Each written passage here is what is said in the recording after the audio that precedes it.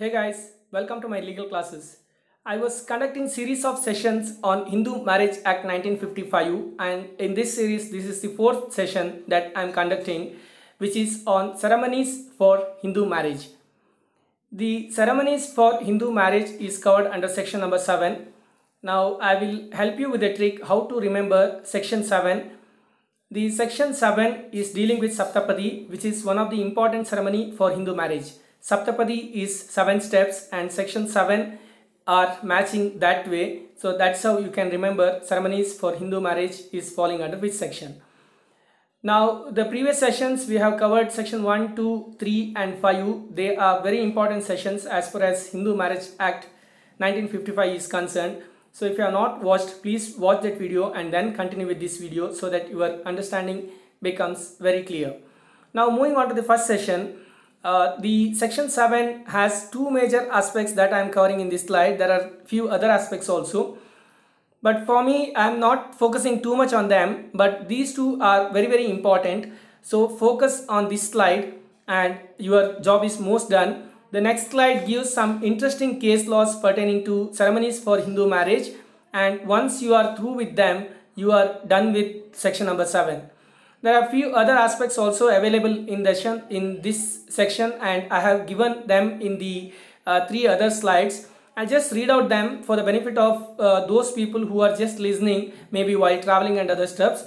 And for the people who are watching, you can just take a screenshot of those slides when I say, and you can ignore watching the video on that part. Now the major part of section 7 is coming under 7.1 and 7.2. Let me read through and then explain.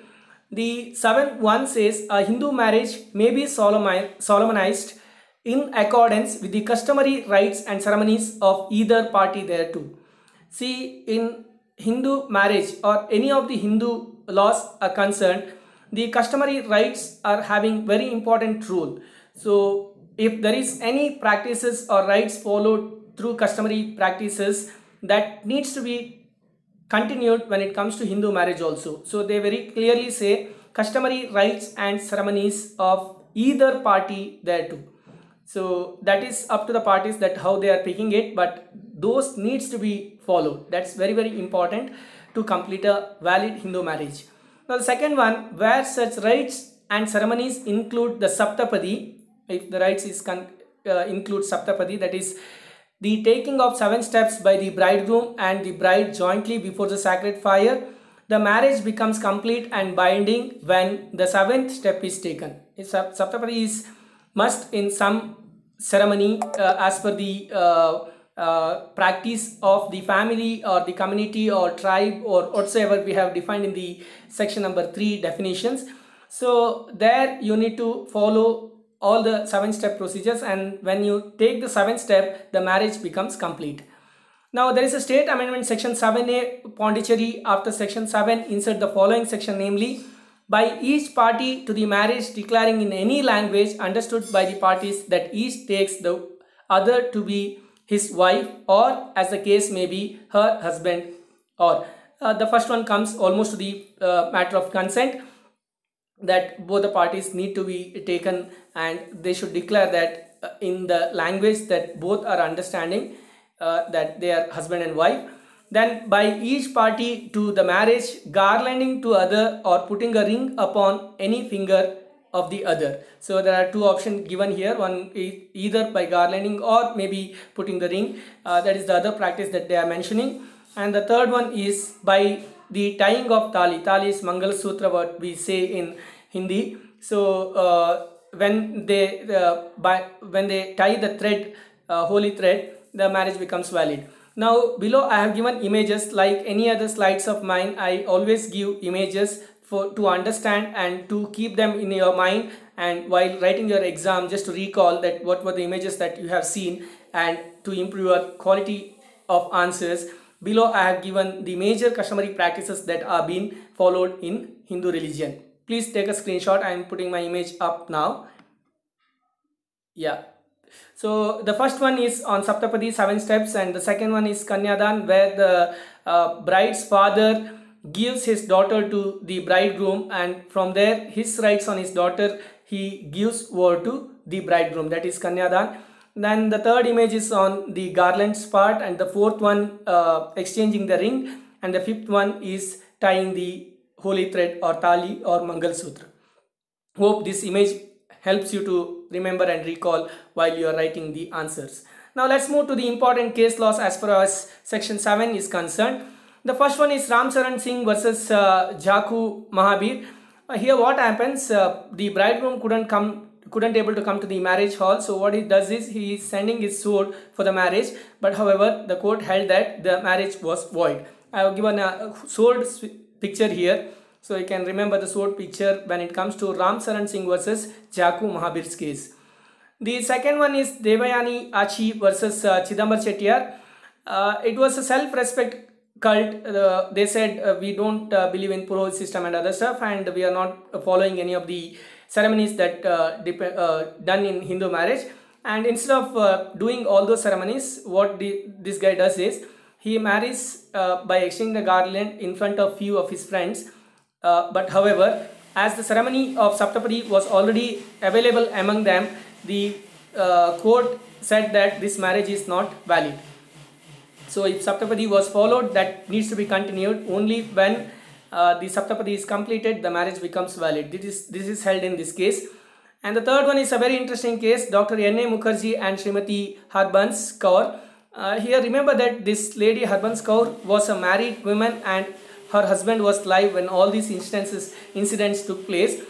Here what does Dr. N.A. Mukherjee do is he does three different activities in three different times, not activities, ceremonies. The first one was, ceremony was performed in a moonlit night in the open, where Dr. Mukherjee, after reciting a few Sanskrit verses, embraces Srimati Harbans Kaur and exclaimed, "Moon, you are my witness. I am marrying Harbans and she is my wife and I am her husband." He says to Moon that I am marrying Harbans and she is my wife and I am her husband. That's the first practice he did. And then the second ceremony was performed 8 years later in a Kali temple, where the parties exchanged garlands in front of the deity and walked 7 steps together. So that was the second ceremony they did. And the third ceremony was performed a day later before Guru Granth Sahib, an imitation of Ananda Karaj.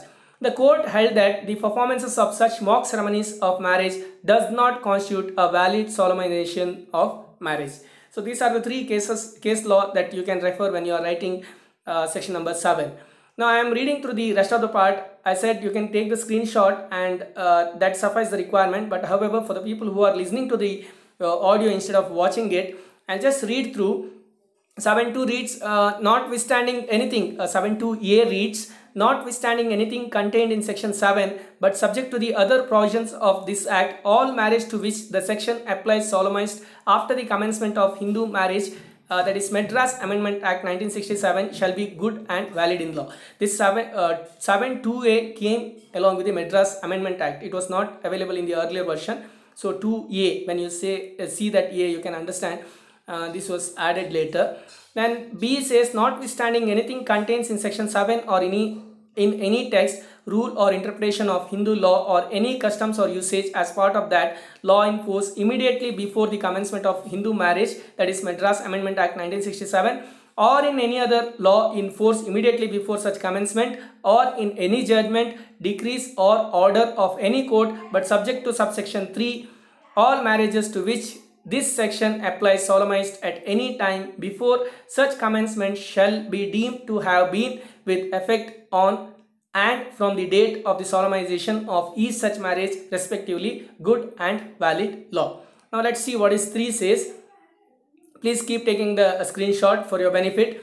Nothing contained in this section shall be deemed to A. Render valid any marriage referred to in clause B of such subsection 2 if before the commencement of Hindu marriage, Madras Amendment Act 1967. Then continued, such marriage has been dissolved under any custom or law, or the woman who was a party of such marriage has, whether during or after the life of the other party thereto lawfully married another, or render invalid a marriage between any two Hindus solemnized at any time before such commencement if such marriage was valid at that time, or render valid marriage between any two Hindus solemnized uh,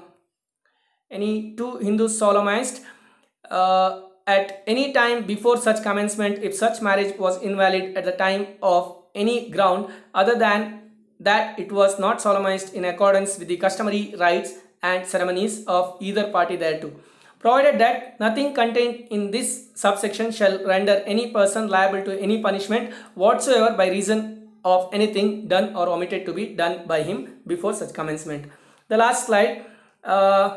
Any child of the parties to a marriage referred to in clause of subsection born of such marriage shall be deemed to be their legitimate child, provided that in case falling under subclause 1 or subclause 2 of subclause A of subsection 3, such child was begotten before the date of the dissolution of the marriage, or as the case may be before the date of the second of the marriage referred to the said subclause. White Tamil Nadu Act of 21 of 1967 section 2. Now this is all the extra information. If you want to go through, you can do it, or just limit to the slide number 2 and 3 where I have said what is 7, 1 and 2, and then the case laws. Now if you study those two slides, you are good enough to answer this question. The rest of the things you can just take a screenshot and read before going to the exams, and to increase the value of your answer you can refer this Madras Amendment case and 2A. That is up to you how much you are capable of. With that I am concluding this session. Thanks for watching this video. I am coming with more videos on this series. The next one will be interesting. We are getting into the remedies available under Hindu Marriage Act. The conjugal rights, restitution of conjugal rights, or legal separation or divorce. I will come to that in my next session. Till then, thanks for watching. Please subscribe my channel and like my videos. All the very best for your exams. Thanks again.